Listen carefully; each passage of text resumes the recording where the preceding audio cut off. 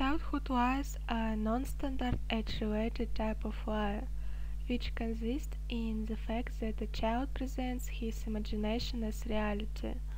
Most psychologists think that the phenomenon of children's lie is due to the fact that children under 6 years cannot always distinguish reality from their fantasy and take the game for reality.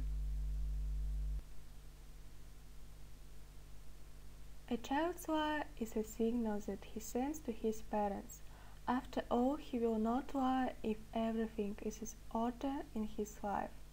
It is very important to understand what exactly the need is behind his lie.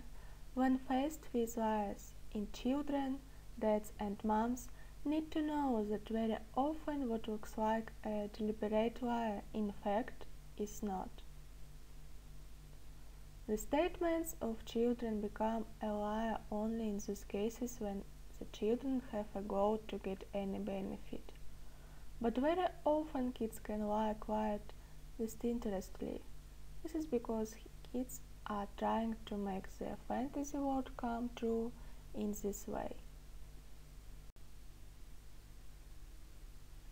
A child with a great imagination always has a tendency to lie. Such a child will always come up with different stories, both fables and stories similar to the true. And since games for a child are an occupation that is in the first place in his life, he can tell a lie at a completely inappropriate moment, thus letting someone down from his close circle, or even himself. Among the reasons for children's lies are distrust of a child towards elders. The kid is not telling the truth because he is afraid that he may be punished for something. Such fear cannot arise in a baby without any reason. We adults are to blame for this.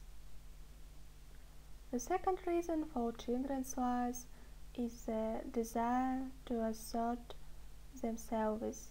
This desire can be caused by non-pedagogical doubts towards it.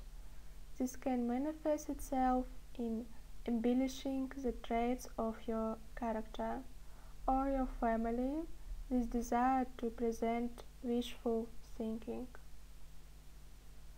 The third reason for children's lie is open play, fantasizing on a given topic and without any topic.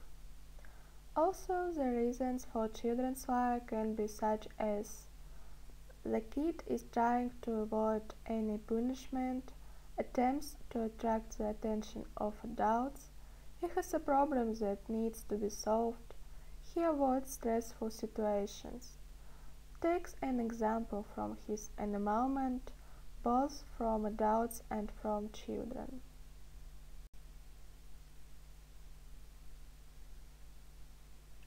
With age, the reasons for fiction become more and more, and deception is more sophisticated. The unwitting culprits of these are adults who are forced to present the child with certain requirements, often unbearable, or create an atmosphere of fear of punishment. Children sometimes begin to lie in order to present themselves in a favorable light if adults have high expectations about them. Or cheating comes to the rescue at the moment when the child needs your permissions from something and he thinks that you will refuse. I conducted a small survey among people in the age range from 25 to 47 years old, mostly already having children.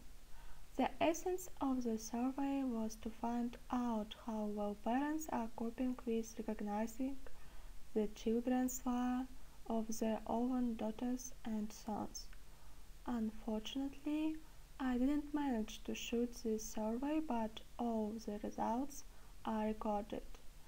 As it turned out, about 95% of respondents rarely successfully cope with recognizing that lie of their own children. Often, they either reveal only half of the truth, or they don't know it at all. I also decided to show the respondents one video, which we had seen in one of the previous couples, in which they had to guess which of the children lied and who did tell the truth. Judging by the results of this mini test, it is safe to say that adults really struggle to cope with lie recognition, because none of the respondents could guess all the children who are lying or telling the truth. On average, from 1 to 3 children were guessed. So we learned a little more about children's lie and their manifestations. That's all for me. Thanks you all for your attention.